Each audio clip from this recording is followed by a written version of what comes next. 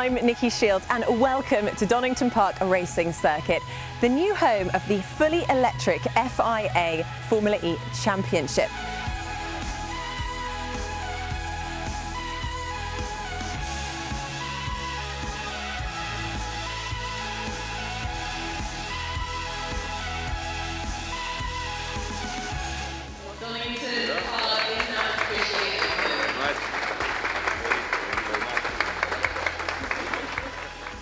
Do you think that's important for Formula E to be based somewhere where there is so much history in motorsport?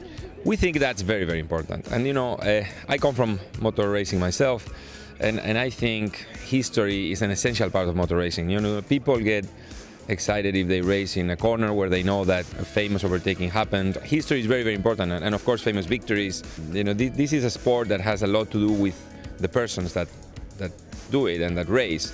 And those racers have those moments in their lives which are historic, and those happen in places, and this place has a lot of that. And I must say, when we finally got it finished the other day and the signage went up above the doors, I think, you know, it was probably a little tear in everybody's eye. I mean, just couldn't quite believe it. What does it mean, do you think, for Formula E to be based here at such a historic circuit like Donington Park? Oh, I think it's great, and speaking as someone who lives in Britain, it's wonderful having them so close and all the testing so close as well. But it's a great circuit and a great formula. Last time I was here, it was in 2008. I was racing British Formula 3, and it was I have great memories from this place because I won the championship here. So it was every time I come here, I have a big laugh. What is very great is that all the team are together here in Donington, and we are direct access to the track.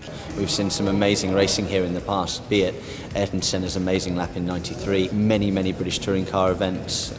I've raced here and won here, so I've been a big fan of this circuit all my life.